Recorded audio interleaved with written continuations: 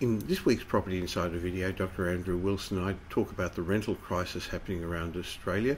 We also discuss what's happening to property values, the fact that there are hardly enough people to fill all the job vacancies, and what's happening to auction markets. So if you want to keep up to date with what's happening in our property markets, please subscribe to our YouTube channel, join 10,000 other subscribers, and click the little bell icon so we can keep you up to date each time a new show comes out.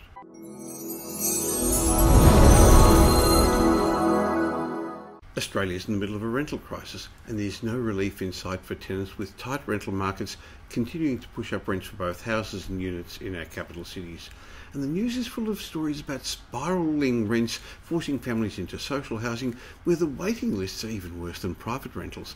And I've even read stories where people are having to live in tents in Tasmania because they can't find proper rental accommodation.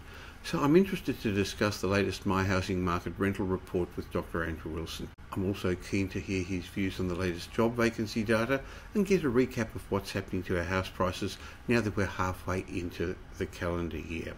Hi, Andrew. Yes, hello, Michael. Well, Andrew, the rental crisis seems like there's no sign of easing, with vacancy rates dropping to the lowest point nationally since April 2006, and capital city rents have risen 15.6% in the last 12 months alone for houses. Andrew, it seems like there's a lot less properties on the market for rent at present, but there are a lot more people looking for rental accommodation at the moment.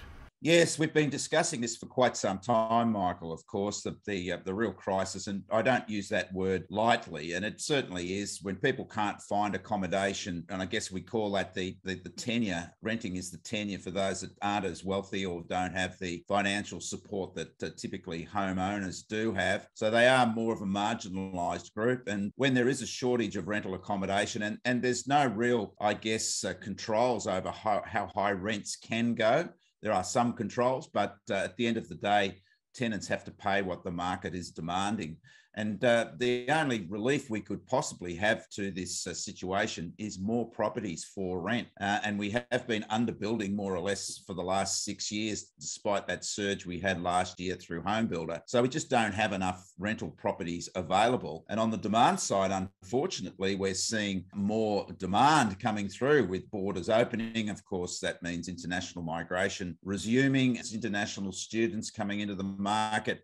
So the outside demand source is only going to put more pressure on properties that are available. And of course, the data is clearly showing that, Michael. In fact, we only have one capital city now that has house rents under $500 a week, and that's Melbourne. We have Sydney, Darwin, and Canberra. Canberra's at $700 a week. Darwin and Sydney are over $600 a week and pushing towards $700 a week. In fact, Sydney's rent increased by 3.1%, Michael, over the month. So that's heading inexorably towards $700 a week, I believe. And that is a massive increase over the last couple of years. And this, again, is a negative factor for the economy and inflation, because it does put pressure on tenants to be looking for extra income, which is another factor in not just with prices for general goods and services, but rents obviously take up a large proportion of a tenant's household budget. So now they'll be looking for relief, which means demands for higher wages, which is just what the Reserve Bank really doesn't want. Well, investors are slowly coming back into the market to provide a little bit of extra stock, but not in large enough numbers to significantly increase the supply. And we're not building enough apartments, as you said. In fact, there's evidence that a number of what they call shovel-ready housing projects are being abandoned in response to soaring construction costs, jumping interest rates, uncertain end values, and the developers are having difficulty getting finance. So we can't build the apartments or the new homes in the quantities that are required, Andrew. Yeah, and the point is, Michael, we actually need new housing. Even if we get higher numbers of investors, it's just rotating existing stock. They're buying from those that might be moving into another property, but again, it's just a rotation of existing stock. So it's not really increasing the overall number of dwellings that we have to house our population. And as I said, certainly we're not, even with higher numbers of investors, getting the number of rental properties to offset increased demand as a result of closed borders. And of course, we're seeing a lot of travel at the moment, Michael. So there's a lot of Airbnb temporary accommodation that's back in town. It's very difficult to get Airbnb now, and Airbnb rents are rising strongly as well. That's short-term holiday and business accommodation. And that's just taking more stock out of the permanent market, Michael, which was added to during COVID to some degree when borders were closed. So there's no really good news there. Even the submarkets which had an excess of supply, and we're talking about inner suburban Sydney units and units in Melbourne's CBD, their vacancy rates have more than halved over the last year, and they're quickly being absorbed now, Michael. And of course, they will be a target for open borders, international migrants and students, but also they're becoming a target for those that are being marginalised because they can't afford to rent a house. You know, they're now looking at units, families are looking at units because that's all they can afford. And there's really nothing, you know, that can be done about this. And it works its way back to some degree with the credit restrictions that were placed on investors in around 5 or 6 years ago that remained really in force until recently. And also, as you said, Michael, the restrictions that developers have for finance as well. And it's not just finance restrictions for developers, it's all the red and green tape that developers have to push their way through, stringent planning requirements. It just means that it's creating even more of a bottleneck for new development coming through when it's sorely needed in our rental markets. Well, further compounding that is the fact that many investors sold up over the last few years. We've noticed it in the many properties that we've managed at Metropole, but speaking to other industry colleagues as well, and most of them have been bought by owner-occupiers. Now, I'm not sure why investors sold up. I guess they've been spooked because their properties did what they were meant to do. They went up in value. And I think there's also household sizes are shrinking, Andrew. A lot of tenants who previously shared accommodation, they're now working flexible hours, some working from home some of the time. And so they're starting to look for their own accommodation. They realise they can't work as easily with as many people around them. Well, yes, Michael, as I said, it's becoming a perfect storm in the rental market, certainly a perfect storm for investors who now can really, whichever legislative restrictions there are on the timing and the duration of rent increases, they can just go for the doctor now and ask really whatever they like, which may perhaps have some issues of, conscience for them. But really, with such a strong demand for rental properties, investors really have an obligation to maximise their returns, and they can certainly do that just about everywhere at the moment. And it's interesting, Michael, this isn't just a local experience. We're seeing similar large cities experience, particularly the US experiencing, which have more free market type of rental environments, experiencing rental shortages. In fact, New York is certainly having a similar rental crisis to our major capital cities at the moment. Now, we caught up between our regular weekly Property Insider videos with your end of month statistics, and you showed that now that we're halfway through the year, Sydney and Melbourne house prices falling. The other capital cities are still doing okay. Yeah. So it doesn't seem that it's interest rates that's causing that, like some of the negative Nellies and property pessimists are telling us, because Sydney, Melbourne, which is falling, is experiencing the same interest rates as Brisbane, Adelaide and Perth that are going up. Well, that's right, Michael, absolutely. And this has been just a factor of booming house prices that have placed the ceiling on the capacity of buyers to continue to push prices up. We've seen that occurring really over the last 6 months. I mean, it was the middle of last year really where Melbourne and Sydney house prices growth peaked. It's been coming back ever since, and because they were the early leaders in the current cycle, and they were really experiencing very strong prices growth up until the middle of last year and through to the end. But it did decline, and it declined because of affordability constraint. We can't just keep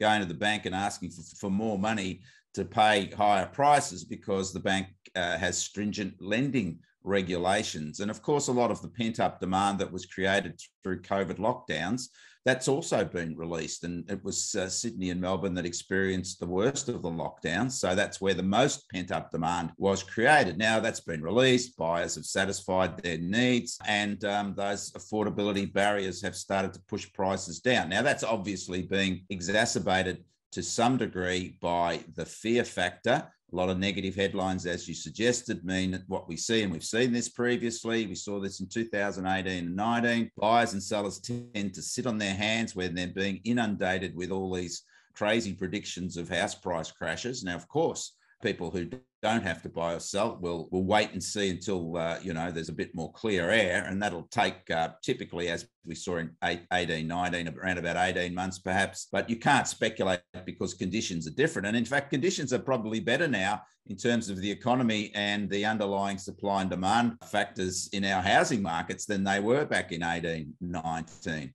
So we wait for this to unfold, but certainly it's not just a question of house prices falling everywhere. We now have Melbourne and Sydney down by just under 2% over the June quarter, but there was still good solid growth in Adelaide and Brisbane, just under 3% or in the mid twos, which is a good result. It's still annualised double figure growth, but they've come back well again because of affordability barriers, Michael, from their peaks of the end of last year. But they were late to come to the boom, so they're obviously going to be late to finish to the boom. And they're certainly, much more affordable. Their medians are much lower than Melbourne and Sydney. And of course, incomes are around about the same. So they've got a little way to go, but no doubt they're easing as well. And the fear factor will impact them through winter and into spring, Michael, again, regardless of the local factors. And Perth had another solid result as well. So there's nothing surprising here, Michael, and nothing cataclysmic in terms of the outlook for our housing markets. But this is all testing the confidence of buyers and sellers. But at the end of the day, they'll shake themselves off as they did in 2019 and realise that there's some good buying opportunities out there in a strong economy, and the market will then start to find its bottom and grow again. Well, we know that fear and greed drives our markets in the short term, and at the moment, fear is bigger than greed. But eventually, as you say, greed will overtake and people have got to get on with their lives. Okay. And consumers are nervous, but one thing they don't seem to be nervous about at the moment, Andrew, is their jobs or job prospects. Australia's staffing shortage seems to have worsened. There's only about 500,000 jobs available, meaning the number of vacant jobs is now almost equal to the number of unemployed. Well, it'll be interesting as the data is released coming forward, Michael. The unemployment rate will be released in a fortnight's time, and that will be for June. We are at a record low unemployment level at the moment, and that's a record for the monthly surveys. We've also had a record for participation rate, so I'm not sure where we're going to draw extra labour from. So that'll only put downward pressure on the unemployment rate. So that will be interesting. Of course, the other factor will be whether we'll start to see wages growth coming through. It's been disappointing, but the Reserve Bank seems particularly confident that we'll start to see wages growth plus 3%. It believes that most employers are providing that now, while its sources are telling them that a lot of wage increases above 3% are being negotiated at the moment. So that'll be interesting. Again, not sure if the Reserve Bank wants a bit of a runaway wages environment, Michael. It's not the best thing for inflation, and that's probably what's helped keep us a lot lower than other similar economies in terms of the inflation rate. Well, we've got to get more people coming in, skilled migrants from overseas, but there seems to be bottlenecks in that, Andrew. Well, that's right, Michael. It hasn't had the flow through that perhaps we would have expected. It will be there. I mean, the government is committed to 200,000, which is the normal intake we have had prior to COVID, of course. And that does provide a lot of job potential. But an increase in labour means it should put upward pressure on the unemployment rate. But if we've got such strong demand for labour, it might actually neutralise. So as I said, it will be interesting to see what happens going forward, whether that stream of migrants can offset unemployment. But I think the issue with the labour market, Michael, will be the attempts by the Reserve Bank to moderate demand. We're already seeing the US showing signs of some perhaps disturbing economic results now from higher interest rates. Early days, of course, and central banks are all hoping that it'll have a soft landing. But I think that tends to be, in these circumstances, wishful thinking. And look, the other point, Michael, is we saw some relief from the price of oil over the last week, but it's then now started to pick up again over the past few days. So not a lot of joy in terms of the cost of petrol for Australians. Of course, we know that's a significant driver of inflation, but the real fear is it's starting to spread through generalised goods and services. And a lot of people are seeing the results of shortages, particularly of food now at the moment, and that's a concern. I think vendors are also a little bit nervous, so there don't seem to be as many having put their properties up for auction over the weekend. But of course, there was the holidays as well, which and the rain and the wet, and unfortunately the floods. So how did the auction results go over the weekend, Andrew? Well, I think auction markets are standing up reasonably well, given all the white noise that's running around in terms of fear and loathing of the housing market and what's to happen. So clearance rates really have been reasonably steady over the past month. As you said, Michael, it is the school holiday period everywhere. It means we get a lower proportion of higher priced properties in the auction market. But as I said, the clearance rates are holding. Numbers are low, but they've been low really for a number of months compared to last year. Melbourne, the market where we did see a bigger shakeout in auction numbers at the weekend. But again, the Melbourne market held it around about the levels it's been over the past month. We had a lot of rain in Sydney on Saturday. That didn't affect the market, as it doesn't really tend to. People will buy in any circumstances if they really want a property. But there's no, I mean, we're into July, Michael, happy July. So we're into really into midwinter now. And we do expect a lot of distractions from holidays, from the midwinter hiatus in the market. And July will be a slower market, and added to with a lot of the negativity around, we've still got a little bit of school holidays to run as well. But as I said, I think the markets are holding. The one market that's really pulled its downwards has been the Canberra market, Michael. But that was, if we remember not so long ago, clearly the strongest market in the country. And they were regularly producing 90% clearance rates weekend after weekend. They're now the underperformer, just above 50% clearance rates. But again, we need to recognise that when we had similar circumstances of a lot of negativity in the market, at the end of 2018, we had clearance rates that were in the low 40s. So we're well above that now. Obviously, the energy is downwards and the sentiment is downwards.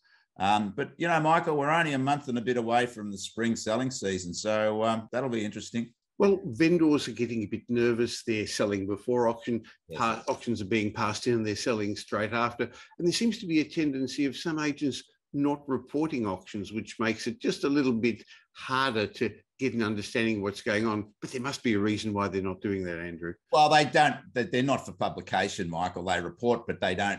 They say, well, not for publication, because they don't want their brand out there saying that was not successful. And look, that's human nature, isn't it? We want to celebrate our successes, and we don't celebrate what we perceive to be a failure when a property passes in. But at the margin, we still have the same trend lines, and we just look at the trend lines, and that tells us whether the market's rising or falling. And certainly the markets are generally holding at the moment.